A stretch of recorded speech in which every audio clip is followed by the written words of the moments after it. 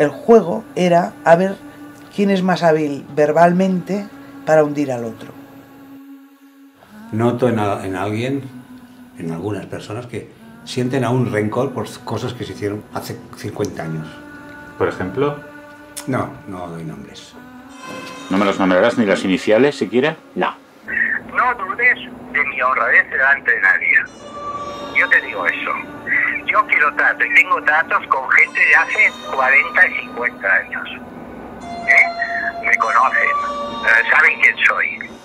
Quiero olvidarme, y si digo que la memoria es selectiva es porque les guardo un cierto rencor, pero no les guardo todo el odio que se merecen por lo cobardes y por lo injustos que fueron, con Pepe y conmigo.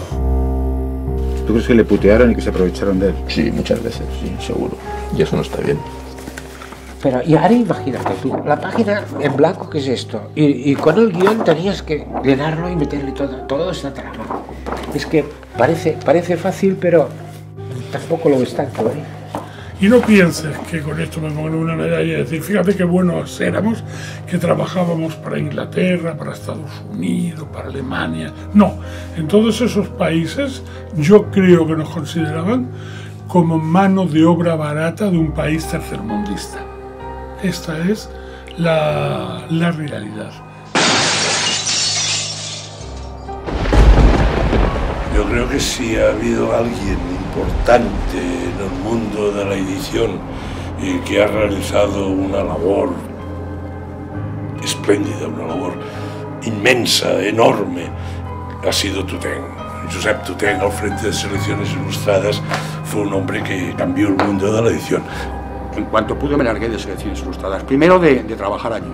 Me parecía un infierno. Selecciones Ilustradas generaba un sentido del humor tan cruel.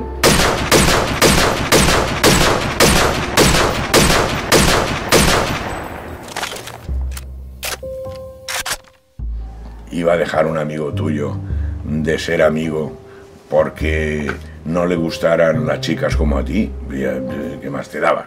Tutén también tenía cosas buenas, pero fue cambiando bastante.